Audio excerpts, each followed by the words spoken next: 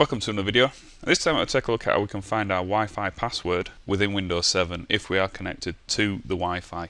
Now, you may have forgotten your password for whatever reason, you haven't used it for a while. This is a very easy way to find out what your password is from within Windows without having to go into the root or anything like that. So what we want to do is we go down to Start and left click.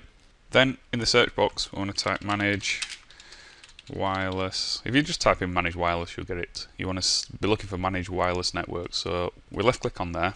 That's going to open up another window for us, and you should see the network that you're connected to. You may see others in here, but the top one will be the one, the automatic connection. So we want to left click on that and then right click and go to Properties. Once the Network Properties box comes up, you'll see a Security tab. So we want to left click, and then in here it'll show you the security type, the encryption type, and also the network security key.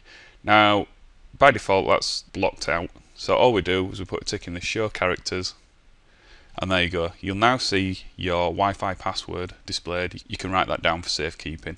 So there we go. That's how we find our Wi-Fi password from within Windows 7, and I'd like to thank you for watching.